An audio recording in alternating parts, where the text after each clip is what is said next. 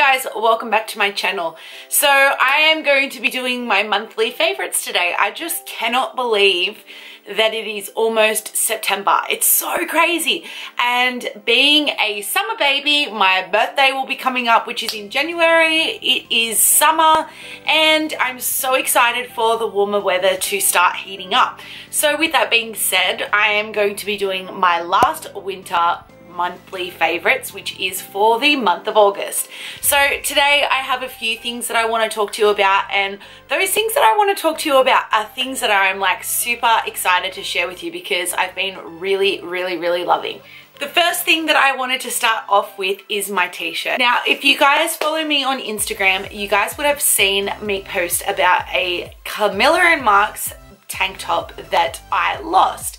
I actually thought that it had blown off my clothesline in the wind and I'd lost it forever, and some person was loving it in neighboring houses. I just want to put a PSA out there that I have found it. It is my Camilla tank back in the house. I'm so excited it's back. So I wanted to add this into my monthly favorites because this is one of my favorite tank tops I love to wear. They are on the little bit more of the pricier side. They're not a cheap singlet, hence the reason why I was so devastated about it.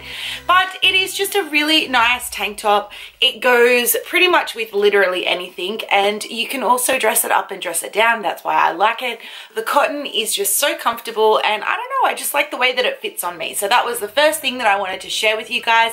And like I said, if you follow me on Instagram, you would have seen my devastating post of the loss of this singlet. So I am happy to announce that it has now returned back to its mother. The first thing that I wanted to start off with is my rosehip oil. I have been using rosehip oil for the longest time, but this particular one that I've used, I've noticed the biggest difference. I always apply this straight after my shower, after I've cleansed and toned my skin.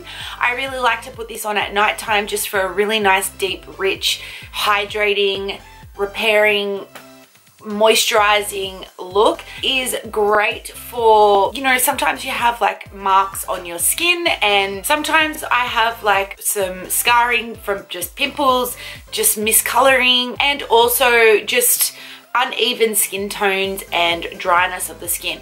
I really feel like this just really hydrates my skin, and it just really starts to even out the coloring of it as well. So if I do have a little bit of discoloration around this area, which is usually the places that I break out purely from, you know, hormonal breakouts, I love to use this. This is the SUKIN brand. It is a certified organic rosehip oil. It is preservative free, and it also doesn't test on animals, so I really like that. It is a vegan, 100% vegan product.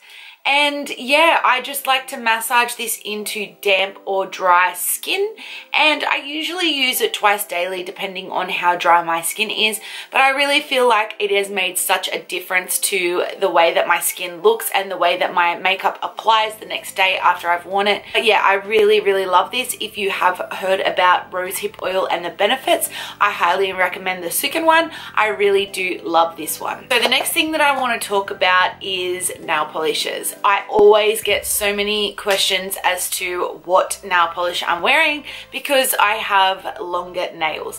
Now, I am a hairdresser, so my nails do tend to go a little bit chatty looking after a couple of days, purely from hair dye stains from washing out colors and things like that. So I actually do get shellac on my fingernails, and I get asked all the time what it is. So the last time I went to the nail salon, I asked the ladies what was the color that I used and what brand it was. Now, I actually also learned it does come in a nail polish version. So it is the D&D, and I use 616 in Havana cream. This is literally the color that you see me wearing all the time, just in the shellac version. This is the one that you can just take off with normal nail polish remover. So I do tend to use this one on my toes, or if I need to replace, like reapply my nail polish, if I'm feeling like it's gone like a bit of a yucky color, this is what I put over the top. I think I only paid about $10 for it. I actually haven't really heard of the brand called D&D before, but yeah, this is the color that I use, again called Havana Cream. I just feel like it is the perfect nude. Every single time I wear it, I'm like, yes. Like I always think, no, next time I'm gonna get a different color, and then as soon as I've taken the old color off and this one is reapplied, ugh, I just love it. So this is my Ride or Die nude nail polish. So if you are after a nude and your nail salon does use D&D, it is Havana Cream that I use, and I highly recommend that. So the next thing that I want to talk to you about is in the makeup family, and the first thing I want to speak to you about is the Maybelline Brow Presise Fiber Volumizer.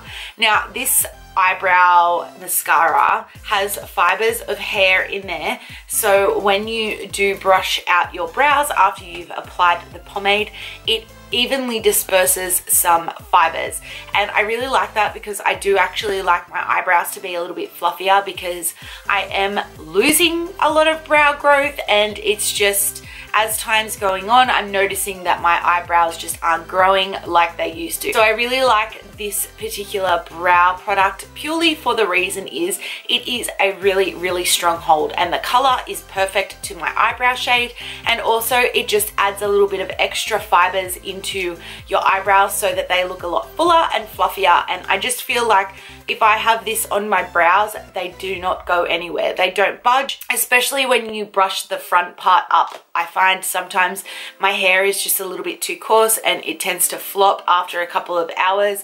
Whenever I use this brow product, it just stays in the position that I brush it in from that morning and does not move. So I really am enjoying this brow product. I have it in the shade Deep Brown, and it is the Maybelline. Next thing that I want to talk to you about is blush. Now blush is something that I don't normally like to wear, but I'm slowly starting to get into the whole blush, you know, vibe. Now I can't really get into the pinks and things like that. I'm starting off with the more bronzies, apricot-y sort of tones, and I just wanted to mention this shade that I picked up. It is from NARS, and it is the Unlawful color. I feel like this is a really great color to go in with when you are not someone who typically likes to wear blush. It is very similar to a bronze sort of tone, but it definitely has the color of blush, and it just gives that really nice flush of the cheeks. It's great to use for first timers that aren't really wanting something too in your face, whereas for someone like me, I don't really wear blush, so when I'm doing like pinks, I feel like I look like a clown. Like I feel like it's just noticeable on my face, whereas I want to begin to start to get into it, and I feel like with this color you can just give like a really nice flush of the cheeks. It blends really nicely into your bronzer, and also this shade has a little bit of a shimmer in it, so it just gives you that little bit of multi-dimensional sort of look. NARS blushes are just delicious. The last thing that I wanted to mention in my favorites for makeup is my Morphe palette. This is the 35R palette, and it is a mixture of shimmers and mattes. I find like I tend to go gravitating towards this eyeshadow palette because it just has the nicest warm shades of any palette, and there is just literally so many to choose from. So if I'm going and staying at a friend's house, or if I'm away for the weekend, or if I just want to use one palette for my eyeshadow look, this is seemingly to be the one that I tend to gravitate towards, because I feel like you just have so much options.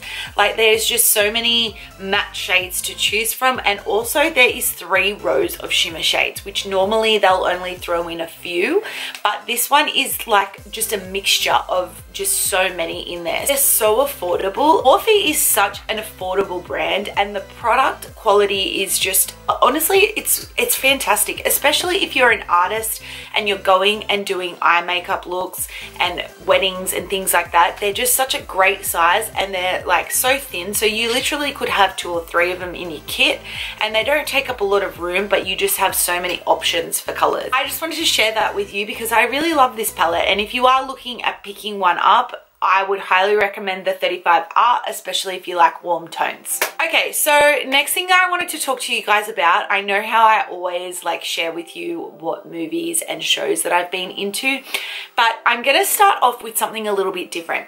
Now, I am so into true crime, it's ridiculous. Like, I love learning about it, I love reading about it, I love listening to it, I love watching documentaries on it, and I actually have a second job that I go to, which is about 40 minutes from my house. I'm in the car for quite a longer sort of period of time, and sometimes I just get over listening to the radio. And I just recently discovered podcasts, which I have found on my iPhone, and I'm probably on the late train with it, and everyone's probably looking at me thinking, hello, why haven't you been onto this? I was flipping through and I randomly found this podcast channel. One of the ladies who is actually on the podcast channel is a local radio presenter, I think what she's called. Her name is Michelle Laurie, and I'm pretty sure she was on 104.1. I'm not sure, she was on one of them anyway. And she actually has a podcast that she does with another lady. Her name is Emily Webb, and it is Australian true crime. I just want to show you what the label looks like, if you can kind of see. I don't really know if it's actually too hard for you guys to see, but yeah, I am actually subscribed to the Australian True Crime podcast. Oh my god, it is so addictive, it's crazy. For as much as I know, there's probably about 15 podcasts on there, and they usually go for about 40 minutes, which is perfect for me because like that's for as long as I'm in the car. I'm listening to these stories and I'm seriously like to the point where I don't want to get out of the car because I need to know what happens. It is mostly based on Australian crime and Australian crime stories. So if you are in other countries, you probably aren't so aware of these stories. But either way, if you are interested in true crime, you don't necessarily need to know who these specific people are, because they do tend to go into talking about them and all of that sort of stuff. So with that being said, I've actually listened to quite a few, which is, I'm going to rattle off a couple that I watched. I watched Australian Oldest Outlaw, Women's Prisons Australia, which a lady spoke on there. She was a previous prison inmate who then went on to help write Wentworth, the series that's on TV. So there's a little bit of like people that are on here that you're like, oh wow, like I know about that or whatever. And it's just really interesting. Like there was the murders of Alison Baden-Clay and Corp, and just different stories like that. With that being said, Michelle Laurie and Emily Webb do interview different types of people that come onto the show, like they could be old detectives from those cases. So you're actually like listening to stories from people who were there firsthand, who witnessed it, you know, who did do the case. So it's an even more interesting story, again, without it being necessarily about an author that's researched it, if that kind of makes sense. So I've been so obsessed with that. Like I cannot even get enough of it. Anyway, I told like my fiance John about it, who is interested in, you know, true crime as well. And this is coming from a guy. He is also obsessed with it. So I've now gotten him into watching it. He also drives to Sydney for work, so he's in the car for like a little over an hour every single day. So it's good for him to just relax and listen to those stories and, you know, just drive up to work, and it's quite interesting. It's just really, really interesting. Also then become so obsessed with certain cases that I might not necessarily had known about. So I've been reading a lot of books and not so much watching TV, because I go through stages where I'll be like obsessed with watching true crime and needing to know everything about certain stories. Like for example, the O.J. Simpson case. I'm pretty sure I mentioned that in one of my past favorites videos. So I become totally obsessed and I need to read everything about it and I need to know everything about it. So I become like addicted to it. I don't know whether I get this from my mum, but she's like pretty into true crime as well. So I did mention to her the other week that I've been listening to these podcasts, and I told her about that certain one. So she's been into it as well. But she also mentioned to me, because I was talking to her about Alison Baden-Clay, and I was also talking to her about Corp, which I didn't really know a whole lot about. And she's like, Lee, I have the books. So I was like, what the heck? So Mum has given me the Alison Baden-Clay book, which is about murder and also the murder of the Maria Corp case. And this is The Woman in the Boot. You don't actually have to know a whole lot about the case because I think her name's Narelle Fraser. She does talk about the case a lot. She was one of the detectives on the case. And yeah, so I am now getting into reading these books and I'm so obsessed, and that just means that I don't really have time to be watching TV. So if anyone out there is interested in true crime also, please let me know down below what your books that you have read and what you find interesting and what documentaries you've watched, because I'm really interested in it and I like to be able to talk about it, and I like people who are also interested in it. So if you can recommend anything to me, I would be really grateful of that, because I will definitely look into watching it. I will see you all in my next video. See you. Bye.